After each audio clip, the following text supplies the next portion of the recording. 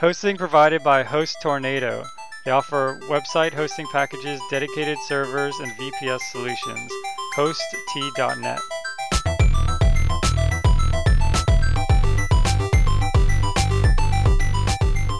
Programming Throwdown, Episode 24. Some JVM languages, Jython, Clojure, and Scala. Take it away, Jason. Hey, how's it going, everybody? We're back. Longest episode title so far. yeah, that's what we're going for. We breaking records left and right. So yeah, we actually, I think it's been a little while since we did a programming language show. Because, we had the mailbag, and then we had, the Hadoop framework, and so it's pretty cool. We're actually going to cover 3 languages. Make up for it. And it hits you with, Sure. 1, 2, 3 punch combo. Say what you want. But save judgment until the end, sir. We have a question from Roger, actually out in the audience, that we wanted to kick off the show with. We have an audience? We have an audience. Actually, we know we have Roger. I don't know if we have an audience. No, we do. We get email from a couple of loyal listeners. No, yeah, we definitely appreciate the email questions. And comments on our G+ posts and stuff. Yeah, totally. It's good to see the communities living, thriving. Thanks for checking out the books, too, and all that good stuff, and the tools of the show, and hope that we can keep, giving you guys some expert It must advice. be the new year. You sound very insightful, like you've been thinking about this or something. Yeah, I had that whole Christmas break to just kind of reflect and okay. Anyways, Roger. All right, so Roger had a question. His question is, do you guys ever feel behind in work? For example, I have a job where I code in C and Java, but lately I feel like I'm falling behind the whole web movement. I try to work on side projects to help keep up. So I'll take first stab at this. This is easy. Yes. Yes, you feel behind. Well, he said he's never feel behind. Yes. Okay, well, so there I you guess go, yes. So there's a couple ways to kind of guess at what Roger's saying here, but first is we all are very, very busy. Mm-hmm. And often that's kind of the joke, right? It's a good thing. If you weren't busy, you should be scared, right? Yeah, totally. You might not be working at that place for much longer. So being busy is very normal. It's good. And then also, we work in a world where people don't necessarily understand programming. So many of us work for people who aren't engineers or technical or programmers. They have a very hard time understanding that kind of workflow that we have. And then even if you do work for those people, software engineering is still relatively new. So this whole idea of estimating how much stuff should take and how many people to put on something, we're just still not really that good at. Yeah. And totally. So and everything is so new and different, and you don't know what obstacles you're going to run into. So often you find yourself overloaded at work. This is very common. Yeah, and a lot of people, feel like, oh, I'm coding in assembly for this Motorola chip to power a traffic light or something like that. It's I should be working on doing stuff in the web using some crazy high level language and all these things, and big data. I'm hearing that's the latest thing and all that. And so, I think that there is something to be said for sort of just really diving deep into technology. Even if that technology isn't the latest, greatest thing, you could still have a lot of experience just on, something that you're working on now. And there's still a lot of value there, right? So you shouldn't worry so much about, oh, I'm not doing the latest thing, right, that I'm reading about in the news, because the latest thing will get old. Either the latest thing will get old or it will die, right? Neither of those two are very good. So, in general, that was deep. That was deep, Jason.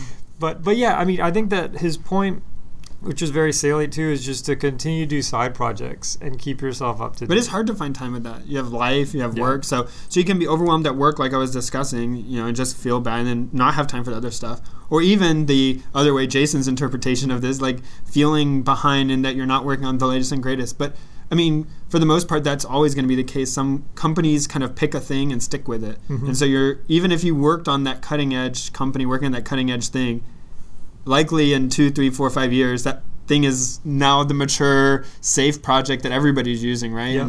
And you would have to this would be a dangerous thing if you always had to work on the cutting edge thing. So I think it is important to have some level of side projects or reading or watching YouTube videos or trying to just learn new language, whatever it is, to try to stimulate that, keep your brain working and learning. Yeah, right now, at least from what I've been reading, Ruby on Rails is kind of the big buzzword. It's the hot. Dude, I think that was thing. years ago. Well, what's the hot thing now? I think, like, I mean, it's even passes like to Node.js, and then now even that's a year or two old, so it's even past that. Oh man, I'm falling behind. I think actually my side. I mean, it's not exactly the same, right? But I mean, like the buzzwords keep like. I mean, it's always going to be something new. Yeah. And that horizon's I think I'm constantly about moving. 3 to 5 years behind. Okay. Like I'm probably farther than that. I just know what they are. I have no idea how to do them. But yeah, I mean, knowing about the latest and greatest thing is good, and having that breadth is good, but it's not something to really worry about. And like Patrick said, there's. So, but what if he's still programming in COBOL? If he's still programming in COBOL, well, he's good. He's watching the show or listening to the show. So, but I mean, there's a limit to it, right? Like, so if the language, with anything, we don't know the situation. You just got to do the best you can. We feel you.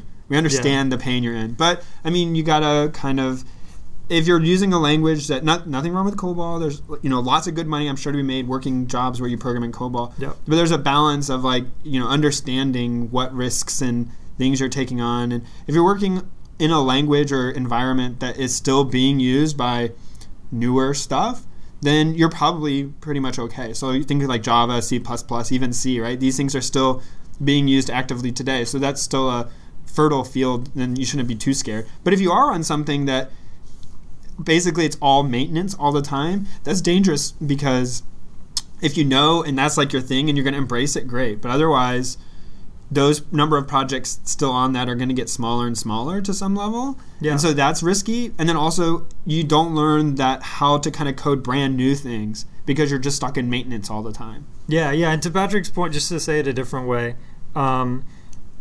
it really depends on what you're working on much more than the language, right? Like, I mean, you could be doing... So I do a lot of C++, and C++ isn't like the newest, sexiest language, but I feel like I'm working on something that is pretty new and interesting, right? And so that's really the thing you should look for. Wait, but there just became like C++ OX, right? It just like that's new, right? Yeah, we haven't moved to that yet. Oh, okay. Actually, I take it back. I think C++ OX is supported, but I don't know it yet. So I know I know a few things, but nothing too big. But yeah, but to Patrick's point, if you're happy with your job and you're doing some fun, interesting things, that's really what matters. It's good that you're doing the side project so that if the job does get stale for you, you can go and you'll have the latest tech under your belt. So, moving on to our news, we last week was the Consumer Electronics Show. Mm-hmm. So we have a little bit of delay from when we record this to when we release it, but we feel like this discussion will still be interesting. Yeah. So there was a bunch of new products, things for you to spend all of that hard-earned money that you're making while writing in your programming languages. Like, what are you going to spend them on in another year, right? So that's what that's what CES will show you. There's all sorts of new announcements, but I wanted to pick up on a couple because it kind of carries forward a thread that I guess has been in many of our shows, and we've been interested in talking about with things like the new consoles and the Ouya and these kind of things, which there was some stuff about Ouya came out, but there was a couple of big name companies which aren't traditionally known for doing console or portable gaming stuff had announcements about that. And the first one is, this has been rumored for a long time, but Steam finally confirmed that they've been working closely with a hardware manufacturer to release what people have been calling the Steam Box. This is a hardware that will run Steam games. I guess one of them is called Piston. And I watched an interview with the guy from Steam, and he was saying that there's actually a whole family of products they have planned, and kind of like a whole change of things that they have envisioned. And some of it is pretty cool, some of it's kind of crazy and out there, but definitely sounds interesting because this is going to be a direct competitor to whatever the next Xbox and next PlayStation. Yeah, totally. I don't know, it'll already probably be surpassing the Wii U. I don't know how much of a competitor the Wii... No, I'm just kidding. I don't know anything about the Wii U. It already has twice the specs or whatever. But I mean, it's going to be able to run...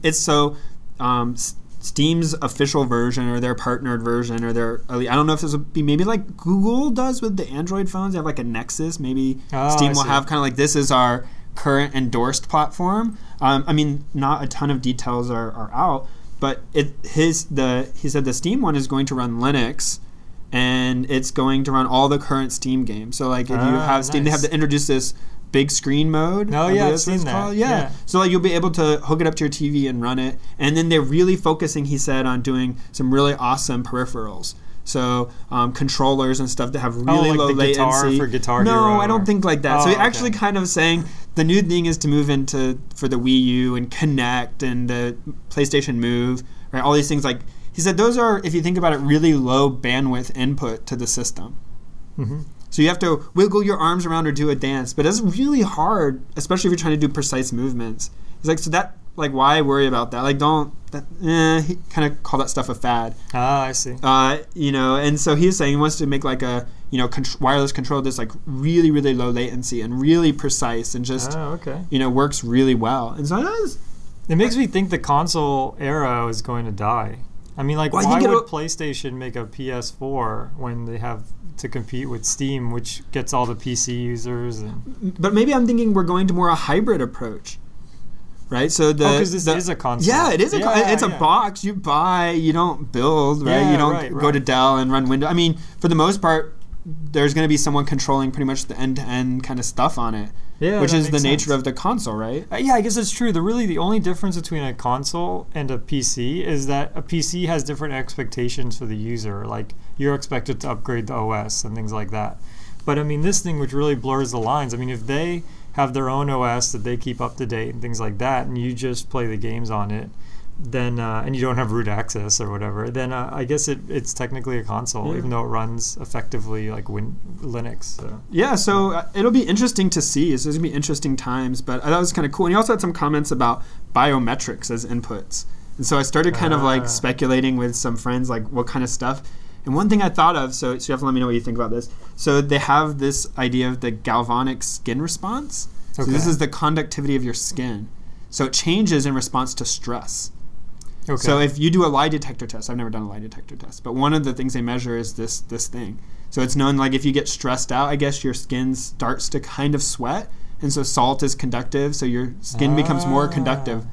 Something like that. I have no idea. This is kind of like, I probably got this completely wrong. That makes sense, yeah. But so if you could measure how stressed somebody was, think about, like, just cool things. So we started with this, and like, what kind of cool game ideas? So we thought of one was, if you had like a horror game, and if you got too stressed, right, then essentially you would like you would lose. So you had to like do really like cutting wires on a bomb. But like if you got too stressed and nervous about it, the bomb would just blow up. Yeah. Right. So maybe that sounds kind of cheesy. It's like the staring contest. You do the staring contest, and this is from Conan O'Brien.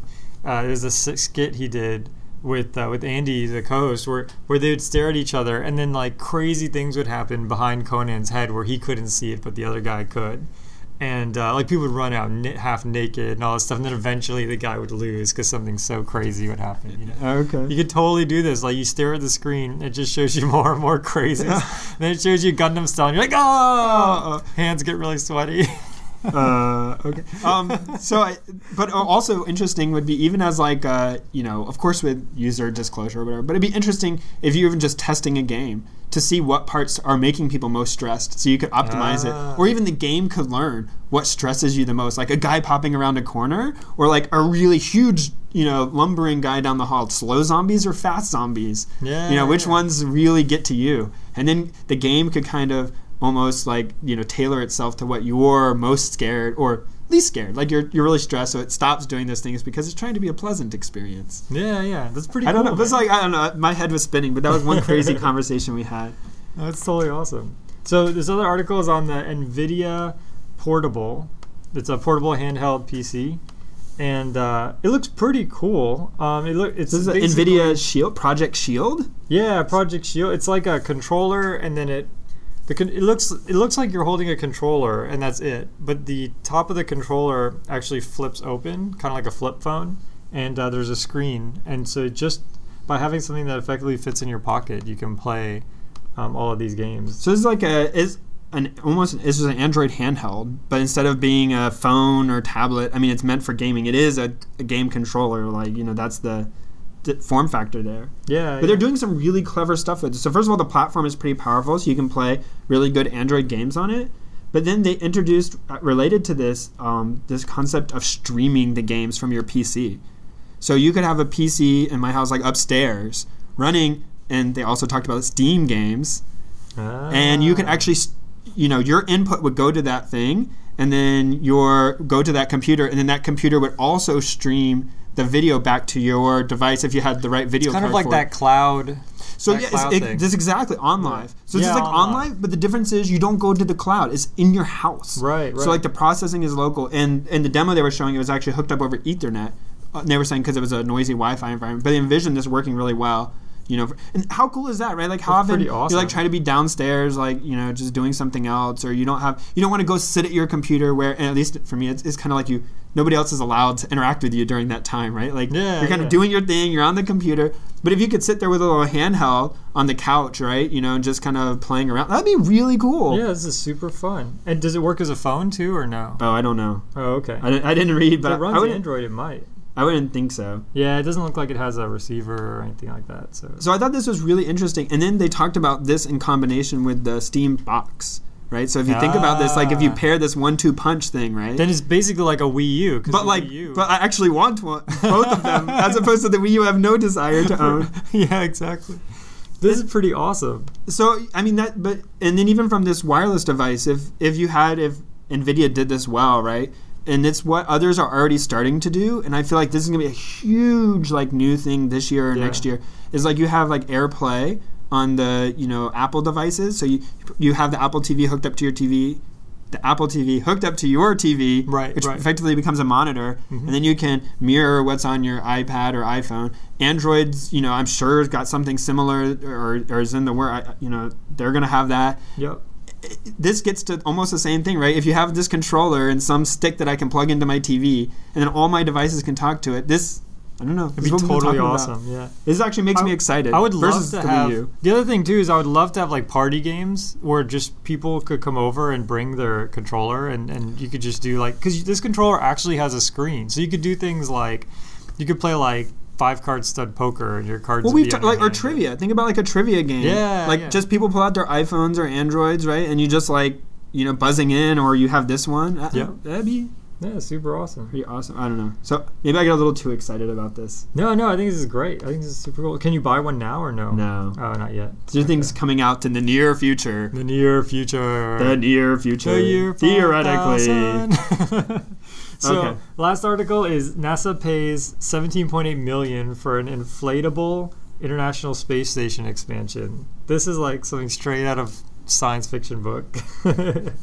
So I was telling a coworker about this Bigelow Airspace. Mm-hmm. This is a guy who owned a hotel chain, and he has like a whole company, kind of like you hear about Elon Musk and SpaceX about getting stuff to space, like building space rockets. This guy's essentially the same thing, but he wants to build space hotels. So he has this concept of the like Kevlar and carbon fiber or whatever, these flexible fabrics. You pack them down, you send them up into space, and then you inflate them with air tanks or whatever, and then it becomes a habitable environment. So it's small, and then you don't have to pay all this, because in space you don't have the same requirements as a building on Earth, the way gravity works and stuff. Right. So you can design the assumptions very differently. And now NASA apparently wants to so the full details aren't out yet. They don't come out till tomorrow. Oh, okay. But people are speculating like a storage unit for the space station. So they'll send this up and then attach it. That's crazy, this is right? Totally awesome. I mean, it's a great idea, right? The only thing is, how do you get that much oxygen up there? I guess you have to make many trips. Well, so I mean, I'm not a space engineer. I'm not a rocket scientist. I'm not. I only play one on this podcast. But I would think like you could compress it fairly well. So the oxygen itself probably doesn't weigh that much. Gotcha. Or the air mixture doesn't weigh that much. So you can compress it to a very high psi. Store it in, essentially a tank. Like a liquid form or something. Well, I mean, even just to think like a scuba tank, right? Like if you were to expand, I don't know how pressurized a scuba tank is, but if you took a scuba tank that was just, I'm assuming, pretty pressurized, and you expanded it to normal, Earth air pressure, it probably is much, much larger volume. Yeah, that makes sense. So here we are speculating about stuff. This is totally we should awesome. probably know this before we talk about these things. Well, nobody knows. It's not out yet. We'll have to find out tomorrow. So stay tuned. But how cool is that? Like, I mean, so for you, was like space a big thing growing up? Like, were you into like rockets and like thinking about being an astronaut? No, I never. I actually so. I don't know, maybe my parents are wacky, but we used to go to like medieval fairs and things like that. It's like, so you wanted to be a knight, not an astronaut? Yeah, if you had to choose. Yeah. Really? I didn't actually want to be either. I felt like both were pretty dangerous, but But yeah, I never got into the space thing. But I can appreciate it. I mean, I think something like this seems really cool. The fact that you bring up a suitcase. So I have a question for you. Would you go to space? Space station. I would totally go to space. I would. Like, how much personal sacrifice would you do to go to space? Oh, wow. So, like, let's say, you know, people, we were having this conversation. So I was like, I would go to, like, I think it'd be really cool to go to space. I wouldn't, you know, spend the amount of money they're talking about. I don't have that much money to spend to kind of go up to space. But if it became cheap enough, like, you know, a vacation, like I would take now, kind of cost to go, sure, I'd go. Yeah. But other people are saying, no, I would, like, there's no way. The risk will never be low enough. Like, it's too dangerous. Like, they just are scared of, like, the nauseousness they're sure they would endure. If you don't like it, you're going somewhere a very, very different environment, right? Like, if you go there and you're just like, you know, I don't mean to be graphic, but you're just sick the whole time, it's going to be really miserable. It's not like you could just go back. It's like kind of like the Midwest. I'm just kidding. No, but I don't think, I didn't realize there were such high risks.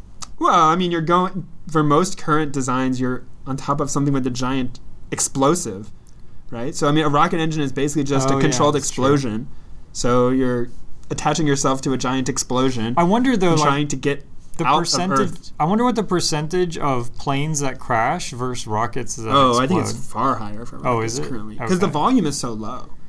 There's not that many. But I can only think of 2 rockets. No, more rockets. I can only think of 2 space shuttles that have exploded. Well, out of how many? Let's say there's one. This is bad. Was there 2 there was like a year 5, or right? something? But there was like 5 total, and 2 of them had catastrophic failures. No, but that's how many units, not how many flights. Okay, I mean, we could look it up. This is kind of actually really grim. Actually, it's probably still much more risky than an airplane, because you think about how many airplanes there are, and there's not even a crash every day, right? I mean, it's very rare for there to be a complete fatality. Kind of crash. Yeah, I guess it is quite risky. It's very, very risky. Yeah. For now, I mean, the problem is the measurement is so low. You don't have. Well, first of all, it's a very new technology, so it doesn't matter anyways. But then also, the current method may be very different than the future method. Right. And then the measurement rate is so low, the measurement would be very noisy. Yeah, that makes sense. So, yeah. I mean, I think it's always going to be it's going to be more risky than taking a plane flight. I can't. Yeah. I mean, at least for, you know, probably our lifetimes, right? Just the physical forces you have to overcome are much greater. And you could assume that always is going to incur higher risk, right? Yeah, I mean, eventually, I would think it would be naive to say it won't become easier or routine. Right. I think if history teaches us something, it's that whatever we expect to not happen.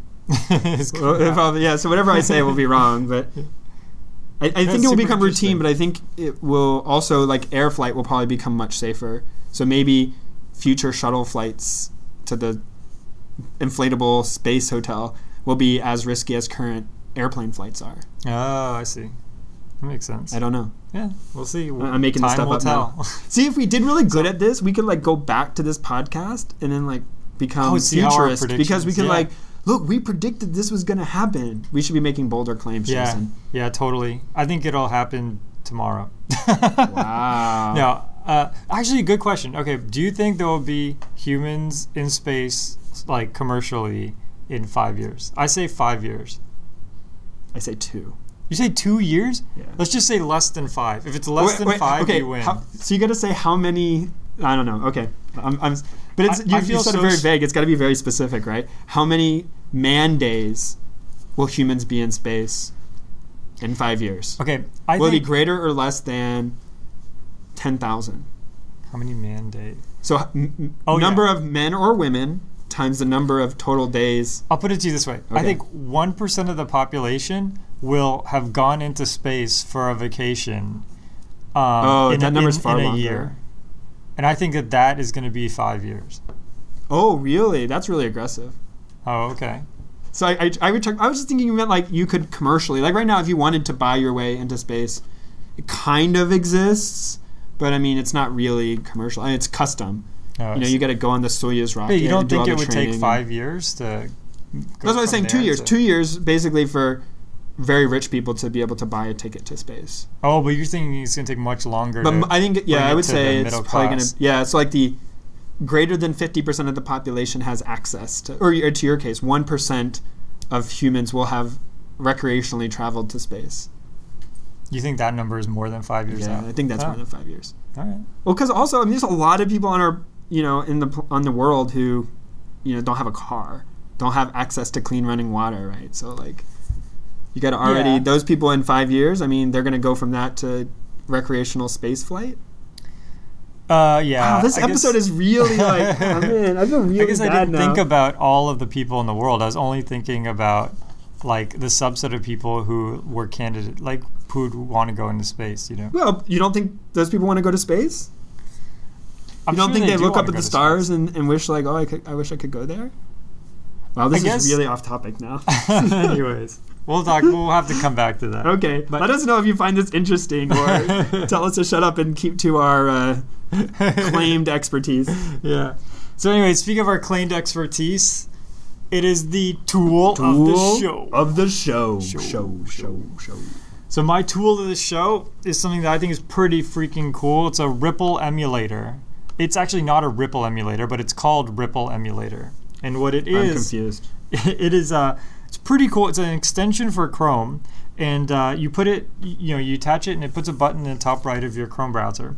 And then you click the button, and you can actually simulate what the site looks like under different phones. Ah. Yeah, so you can click it and say BlackBerry, and it'll show you what your site looks I like. thought I was going to be if able you to had drop a BlackBerry. stone in a pond And you just and watch the ripples. the whole website. I'm would very just confused. ripple outwards. Yes, okay. But it's pretty cool. This to seems more see. useful. Yeah, it actually uses like the emulators of the devices and things like that. And, How fast is it? Is it pretty fast? It's pretty fast. It's it's I haven't tried it on dynamic content. I've only tried it on static web pages, but it feels very responsive. Have you tested for accuracy? Like, take a device you own and like compare? Like, No, I haven't done that either. So, but sorry, I didn't mean to deflate your balloon, dude.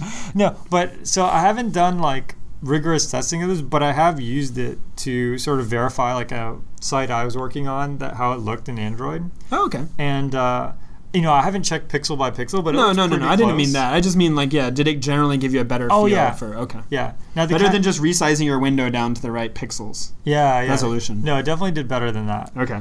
And so Well, good tool then, sir. and so it covers like different browsers on different platforms and things like that. And it'll actually warn you if you have something that's, let's say, like Mac specific or desktop specific that like a phone won't know how to handle or things like that. So Very cool. It's actually made by or it's made by a company that was bought by BlackBerry, so by RAM. So they should it should be pretty well maintained and things like that. So if you do any mobile development or you want to see how your website works on an Android or a BlackBerry or some other, check out this Ripple emulator extension. I feel like I should make a joke about like RIM stock price or something at this point. I don't want to offend anybody. It's not a simulator. It's not it can't do it all. I feel like no, never mind. Poor RIM. I'll just Remember when RIM went down and there were riots in London? Yeah, so RIM aren't they in Canada? They're in Canada, but something happened to their London thing, and there were actually riots. Or no, actually the riots. We are totally like making like we don't have like a story about this or anything. Hang on, we're gonna I'm totally looking mess this up, dude. So okay, something about RIM riots. Okay, the UK riots, RIM, and the price of privacy. Anyways, okay. so Something yeah, bad Ripple happened. emulator, check it out. Bought by RIM. So what is your tool? Hopefully they didn't pay in show? RIM stock. Yeah, this show is sponsored by RIM. Sponsored by RIM's competitors. Oh, sorry. Mine is the very, very, very useful tool. I could not get by without this. Really? This, if you don't have this, like I don't even know how you get any work done. Really? And that is the game Battle of the Bulge for the iPad. This looks awesome. So this is a war game for your iPad. It does not work on iPhone. Does not work on Android. Nothing. I'm a horrible, horrible person. Supposedly, I guess one is in the works. Oh, okay. But yeah, so this is a really, really, really awesome game. It's kind of like strikes an awesome balance between like a true war game. If you ever play like a real like war game with all the little Axis and cardboard allies. No. Like Oh. I don't like what is the name of that company that does all of them? Oh, I can't think of the Avalon Hill, with all the little cardboard squares and the hex maps and like a book that's like 50 pages thick. Yep. Like, okay, if you ever play one of, I never actually managed to play one of those, but I've seen them. People playing them, yeah. And then like Risk or Axis and Allies, which is kind of similar. This kind of like strikes a balance in between. So the nice thing is the computer handles a lot of the accounting, bookkeeping for you. They threw a lot of like really thematic elements into it. But yeah, it's like you can sit down and lose really easily. Like, you know, it's really fun to just drag the guys around and then completely you lose because the game is really hard and I've never won, not even once. Oh man, I got a tie once, but it's actually really fun, and I've kind of always wanted to like imagine myself as being like an awesome strategy war game person. But I kind of find like I'm pretty terrible at like strategy. Even like you ever play like the turn-based games like Final Fantasy Tactics or like any of these styles? Advance Wars. Yeah, or Advance. I'm terrible at all of those games. But, like I really like envision myself as like this awesome like game guy and like really good strategy. I'm just terrible. Like in my old age, I've kind of that sounds really but I just kind of like I'm embracing the fact that I'm like I played this game and I'm just like on the easy setting and like I don't even fathom like how I would ever beat it. One thing I've noticed is that some of these games demand a lot of micromanagement, and so like what if you're like not specifically moving like each person, then like you can get burned just on No, so this one so it's not like the individual, it's what they call like a squad, so like you're managing kind of like a squad, so and it's similar to kind of Advance Wars, is about the same level of people don't even know what we're talking about. That's okay. So you know you're kind of moving the people around, and then there's like very complicated like conditions, and I think that's what I'm not accounting for, like this is like an elite squad, but he's attacking somebody like in a forest, so like he's got a defensive bonus for being in a forest, and I've only played like 5 or 6 times, but I haven't yet gotten to that like, I need to move my guy to the right to be on top of the hill so I can attack down onto the people as opposed to just attacking them straight and just like watching my people die. So it's kind of interesting if you have an iPad. Never to go to war with you as the commander. Yes, you should not let me direct your war. I would not do well, according to my previous experiences. Anyways, we'll just train everybody to be hackers, and we'll just do it from the safety of our desks. Yeah, exactly. So people should check this out if they have an iPad, which greatly I know narrows down. It doesn't work on iPhone or iPod Touch. Well, we'll have to say as soon as it does. But it is a little expensive at $10. But I found it like one of the games is like really, really well made. Not just like we ported this over or whatever, but like this one's really well made, and I really enjoyed it over the Christmas break. Yeah, that sounds awesome, man. So is it easier to hack somebody if they're on a mountain, or do you pay a penalty for that? It depends on what mountain. Oh, that's true. Maybe it's Iron Mountain.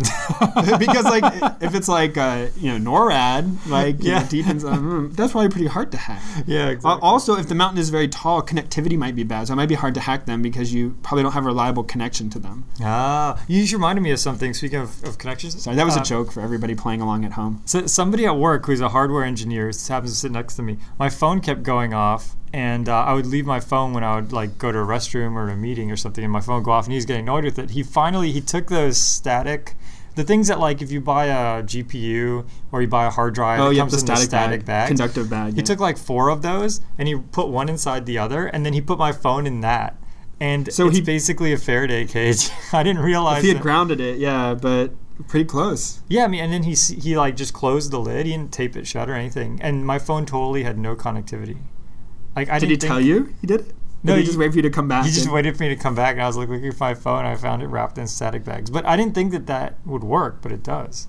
Wow. So, yeah. Yeah, I think it does. I mean, it really attenuates the signal very strongly. Yeah. I don't know. So I used to think Faraday cage too, but then somebody told me I said that one time, basically like you said, and then I got you got an earful. Verbal lashing, yeah. Someone who actually knows. Because the Faraday cage needs to be grounded. So if you think about it, essentially, the radio waves are coming in. So if you had strong enough signal, it would charge the bag. I'm butchering this because I know nothing about this. No, you know more than me. So. But like essentially the bag would start becoming an antenna because you're able to manipulate the charge on the bag. Versus if it's grounded, every time the charge builds up, it would go straight into ground. That's my I probably butchered it. We're gonna have people email us and tell us. No. I think that makes a lot of sense. I mean, you probably know more electrical engineering than like 99.99% of the population. So no. So anyway.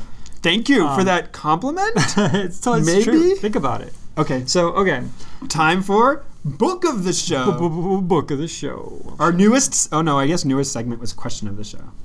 Well, yeah, book of the show. Book of the show is pretty awesome. So, my book of the show is, I have it right here. This sound is here. Maybe like drop it on the table. No, don't do that. It's pretty heavy. It's a hardcover. This is Reinforcement Learning and Introduction. So trees were killed to make that book for you. That's true. That's kind of sad. I'm sorry. I don't know. I'm sorry, guys. I haven't even finished finished it yet. So some of the trees died in vain. Oh. Yeah, especially that one in the beginning. Why are we? Oh. Anyways, we need to be more upbeat. Reinforcement Learning and Introduction by Richard Sutton and Andrew Bartow. So a little bit about reinforcement learning. You know, we were thinking maybe doing like a whole machine learning podcast, but just a quick synopsis of reinforcement learning. What makes it different? You know, so traditional machine learning, you do for example, like if, you know, so one thing they do is they measure like babies, right? They measure the distance from like, I think the baby's hip to their knee. And okay, so we switched from artificial, so real doctors. Oh yeah, so real doctors. Okay. And they measure like from the baby's hip to their knee. I shouldn't say real doctors, that sounded bad. Medical doctors. And that distance hip to the knee use to figure out how tall the person's going to be when they're an adult. Okay. And obviously it's not like one-to-one. There's some function that maps that. And so you could actually take a bunch of babies, measure them at their babyhood, measure them again when they're adults. We should say doctors should take a bunch of babies. Don't try this at home. And then you can come up with some function using regression or something like that, like simple machine learning techniques to figure out so that when you get baby number X plus 1, then you know how tall they're going to be. Oh, okay, yeah. So that's regular, machine learning. Reinforcement learning is when you have to make a lot of decisions. So by contrast, let's say you want to have a machine like play checkers. So you make the very first move, but the problem is you haven't learned anything, right? The very first move doesn't tell you like, was this a good move? Is this a bad move, right? So you only get a reinforcement. You only get a value at the end, like when you've lost the game or won the game. Okay. And somehow you have to take that, like, oh, I lost the checkers game. I'm really disappointed. And like you have to like think about all the things you did and which ones of those caused you to lose, right? Or which things the opponent did which were great for him, which caused you to lose. And vice versa if you win. Reinforcement learning lets you do that piece of it. I think I need to sit here quietly to soak in. Okay. So it's not like, oh, I have all this data, all these like XY points, and I just like need to fit like a function to these points. It's more like I have all this data and only some of it I know was good or bad. So in other words, like all the last moves you played in all the games, which caused like the move which lost you the game, like you know that move was bad, or that move was part of a bad game. But you don't necessarily know all the moves that led up to it were bad. Some of them might have been great, but then you lost because of other reasons, right? Like 2 of the moves might have been great, but then the next 28 were bad, right? So reinforcement learning lets you do that part of the problem. And if you want an introduction to that, you could read this book. I feel like I need an introduction to the yes, I should read this book. Another like simpler example would be if someone's on your website and people are on your website, they're spending a lot of time, they're visiting a lot of links, and they're having a good time. And then you make some changes. Let's say you make like 200 changes or a bunch of changes, and then people, they start just dropping off your website, or they start not spending enough time on your website. Or maybe everyone who goes to this, like everyone who visits sites A, C, and D on your website, like in that order, they never visit your site again. So reinforcement learning will actually give you those answers. So you could just put in everybody's sort of like their visit history through your website into a reinforcement learning algorithm, and it'll actually tease apart like what sites and what actions are good and bad. That sounds pretty cool. Yeah, I feel like I should read this book. Does let you do some really awesome stuff. I feel like I probably won't understand it though. No, this is an introduction. Okay, so but I've been told that before. Patrick's skeptical. No, so I actually, this is one of the first books I read, and so if somebody, so take me for an example, very very little, artificial intelligence. Could I read does it contain? Do I need to know like previous artificial intelligence? No, to read this you book? Can totally. So this is my first artificial intelligence book. Yep. This would be good. I mean, you might need to know the very basics of machine learning. Like, it might help to read Machine Learning an Introduction or something like that. Okay. But even if you didn't, this book, it has a bunch of really simple examples. Like, it starts with kind of like, driving and like your commute time, trying to estimate your commute time to work. So it's a very concrete example, and they kind of carry this example through the whole book. And I think it starts off with you don't need a lot of knowledge. So is it written in domain language or normal language? Like, in other words, can I read it even if I don't fully get all the concepts? Will I still learn stuff out of it? Oh, yeah, Or, okay, totally. Okay. Yeah. I mean, it has a few equations in it, but it's not too math heavy. Okay. And it doesn't try to teach me through the equations. Right. Okay. I don't. Totally. Books like that, I have trouble reading books like that. I just don't. I need to like have the concept told to me, like in plain words. Yep. It does words as pictures, and they have the first couple of chapters are available online for free. Ooh. So Maybe you I should can start with that. An introduction to the introduction. Yeah, exactly. Does this book have an introduction? I don't know. Well, the first few chapters. Oh, first chapter is an introduction. It does have an introduction to the introduction. And with that, what is your book? Since I'm a slow learner, I'm going to go with another fiction book. Okay. This one is Ready Player One by Ernest Cline. This book was actually really, really popular. I think it even made the New York Times bestseller list for a while. And this is about a year and a half old at this point. But this book is really, really a fun read. Wow. I had a good time reading this. It was very enjoyable. And the author of this basically took everything that he loved about the 80s and like put it into a book that was set in the future. And so I kind of missed that boat a little. Like, there's no secret. Like, I'm not that old. So like I knew most of the references, but they were more like I kind of didn't know exactly what they were, and there were a lot of references I'm sure I missed. But I still did get a bunch of it. Like, there's references to Pac-Man, and not just like references, but even just talking about Pac-Man. And a lot of people trying to understand the culture about like Dungeons and Dragons and about these kinds of things. It's really a good story. I really enjoyed it. It wasn't like some science fiction you read where it's like, oh man, this was like really deep. It made me think about like the future and like, about this stuff. It was just like a fun read. You read a book and it's like really easy to read and really fun. This was this book. And once you start reading, it's like, oh, just one more chapter. I just want to find out just one more chapter. Just one more chapter. Yeah, I've been looking for a book like this. Like I kind of want something more light. So I feel like this is it. So I feel like, and plus with all the cultural references, it's kind of like just like a running joke almost, like just like all this pop culture to various movies and games and, one-hit wonders from the 80s, nice. All those kinds of things. So I would definitely recommend this if you haven't read it yet. So I'm kind of out of touch also with the 80s. Like, would I still get enough of it? Yeah, so I think it's a good book without that. Okay. So, because you'll know stuff, right? Because a lot of the stuff from the 80s still exists today. Like, you know what Pac-Man is, right? Yeah. And you know what a lot of these things will be. So, Back to the Future, kind of has some stuff in there, I guess. Is that true? I don't remember. Anyways, the DeLorean is in it apparently. Well, that was something. Anyway, so there's you'll know stuff in there, and even if not, like it's still a fun read. Okay. And I went to a presentation the author actually did where he was like signing books and stuff. Oh, okay. And I was like, oh, okay, like this will be good. Like I really like this book or whatever. So I went to hear him talk, and he was saying how that. The approach he took to doing this was kind of interesting. But he told that there were like teenagers who obviously weren't even alive in the 80s, and they read it and they read the book, the ebook version, and have Wikipedia open. And every time there's a reference they don't get, they look it up in Wikipedia. Nice. And so by the end, and this is actually really fascinating because it's similar to what happens, without giving away a lot, it happens to people in the book. So the people in the book is about kind of kids in the future trying to learn about 80s culture.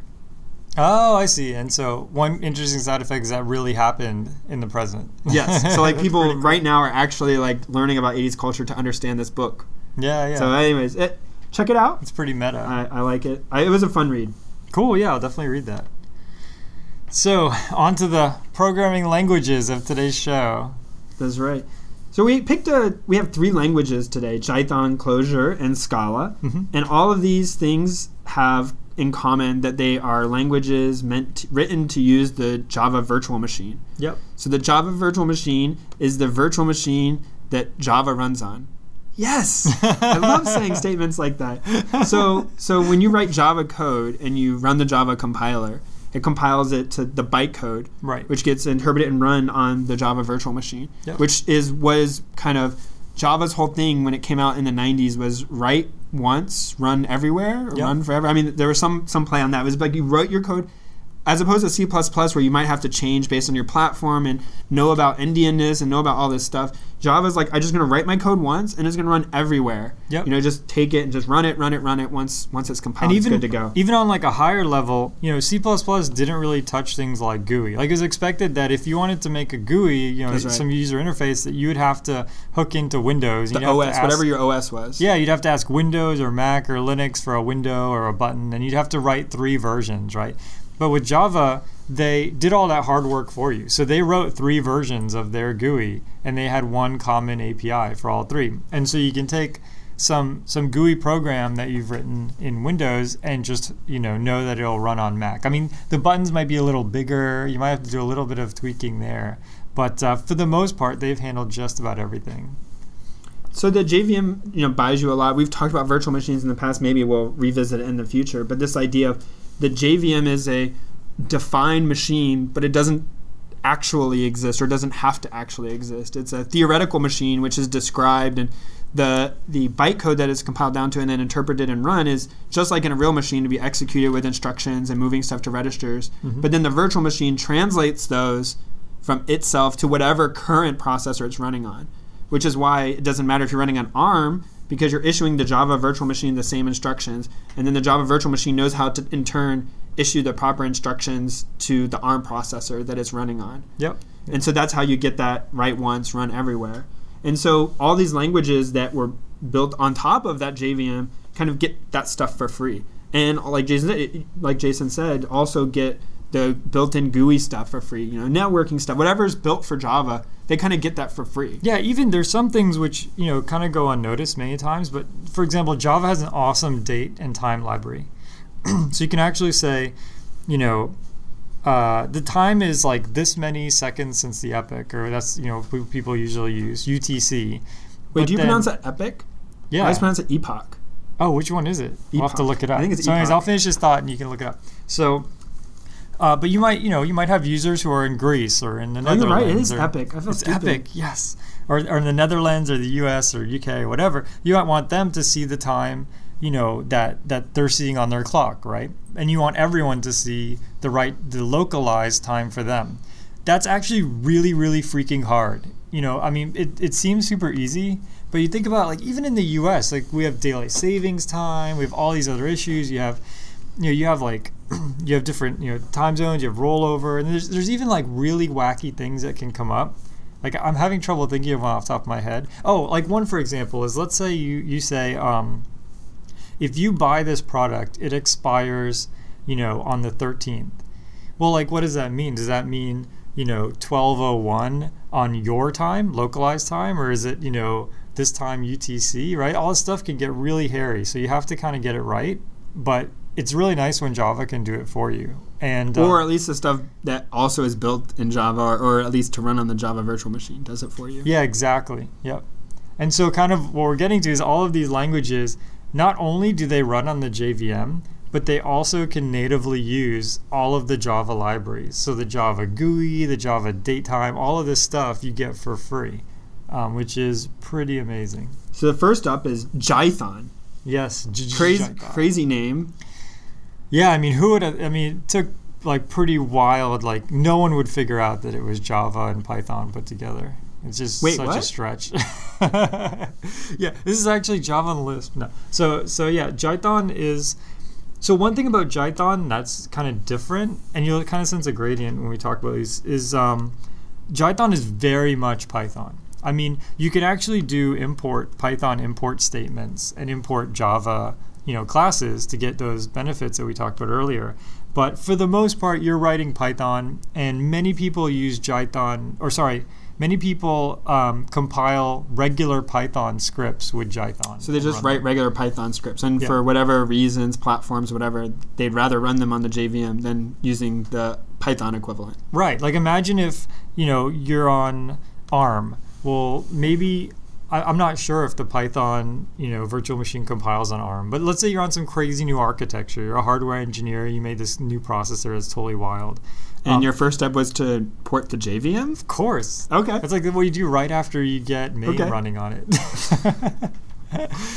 Step 1, MAME. Step 2, JVM. I thought step 1 3, was profit. Doom. Everybody always makes Doom run on everything. Well, yeah, actually, yeah, if you get SDL running, which Okay. is the thing that MAME is built on, you Okay. get Doom for free. Ah. Because Doom is also built on SDL. I need to Actually, a reprioritize new my version life. of it.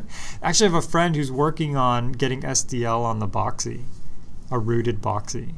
Okay. So, anyways, we digress. So, you get and the other thing is optimization. Like, Guido is a super smart guy.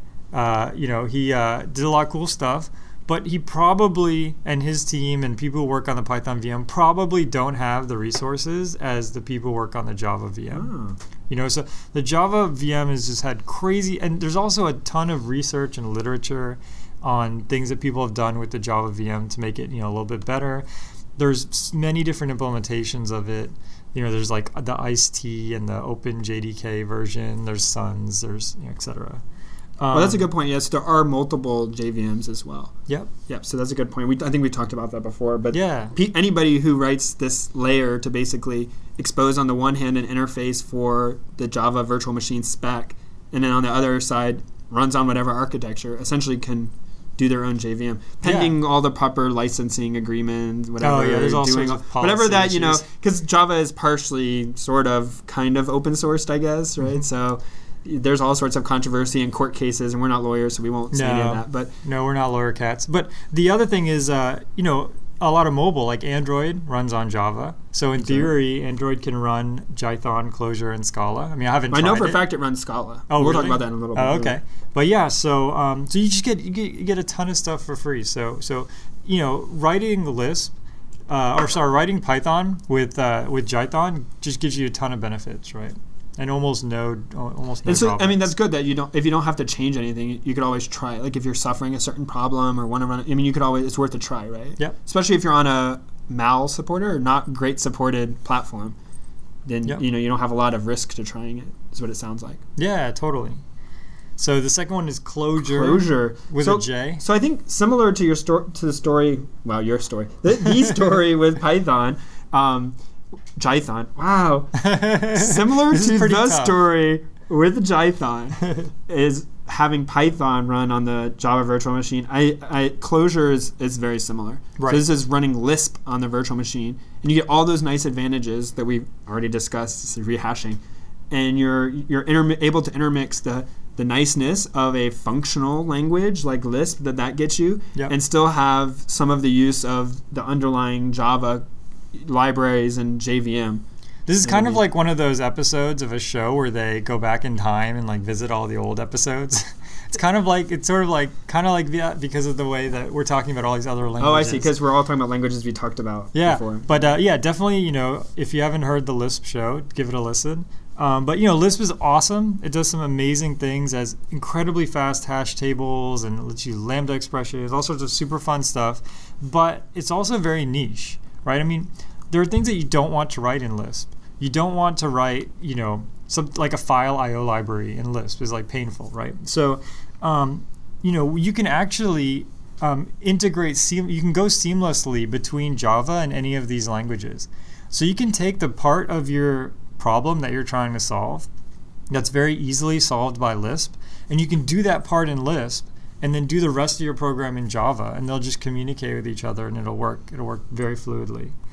The other thing is, I think Clojure also adds some pretty advanced stuff. Like I think they add like a software transactional memory, which maybe we'll talk about one episode. So they do add some things, and Lisp has all these dialects, I guess, are kind of what they're called. Mm-hmm. But Lisp has all these dialects, and Clojure, I don't know, considered one of them or not, but it does add its own set of flavor to what it kind of does better or different than the existing Lisp, in addition to all of the JVM advantages you get, and having a macros set up where you're able to call Java APIs, from your Clojure code. Yeah, totally. I mean, I did a lot of Lisp programming in college, and I never did anything with a GUI. Like, there were times I wanted a GUI, but I just did, with Lisp, it's like, if there was some way, it'd probably be some Lisp GTK, like crazy hackery that probably wouldn't work half the time, right? And it's just kind of, that stuff's super ugly, right? But, the JVM has sort of taken a lot of that complexity away. So you could write, a Clojure program that has like a GUI built into it and lets you like visualize results in a way that's more appealing. And you'd have much higher productivity than if you're writing in straight Lisp. And I guess, I remembered a point during this discussion about that running on the JVM also brings this security.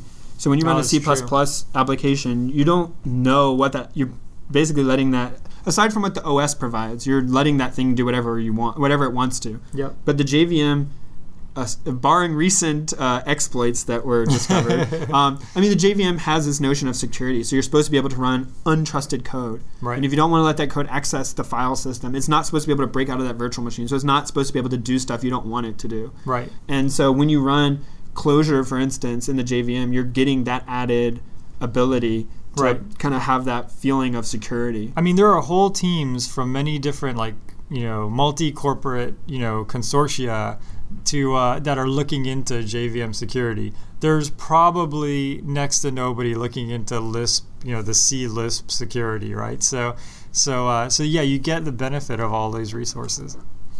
So our final language is Scala. Scala takes a little bit of a different bent than these in that it doesn't port an existing language to the JVM or an existing language concept to the JVM. It instead tries to be kind of everything Java is, but even better. Yep. So it tries to be its own thing. And so some of the interesting things about Scala is that it's both functional and object-oriented. So you can kind of like pick both of whatever you need from the strengths of both of those in your code. It gets all these benefits we've already talked about really good compatibility with the existing JVM. And the nice thing about Scala being a new language and kind of trying to extend upon the Java syntax is sometimes writing Scala code, I'm doing air quotes here, is as simple as just like making a very few modifications to existing Java code. Right. And then once you do that, you may be able to do some concept that would have taken you many, many, many lines of Java code, and it's just a few lines of Scala code. Yeah, I mean, anyone who's done raw Java on Android has been through the pain of runnables. So Java has this thing called runnable, and the idea is, this is something that you want to run in another thread. So a runnable, on the surface, a runnable is just a class with a run function. So there's not much to that. But the idea is many of these like a thread pool in Java, or a single thread, if you want to kick off a thread, we'll take a runnable as a parameter and then execute the run function in another thread. The thing about Android is Android doesn't want you to lock the OS, right? I mean, they don't want you to do something that paralyzes the person's phone. And so they really encourage you to do everything in other threads. And what this means is you have just tons of these like runnable, these like container classes that don't have any data in them. They're just classes so that you can call a run function. And your code kind of gets kind of ugly. It's very hard to write clean code this way.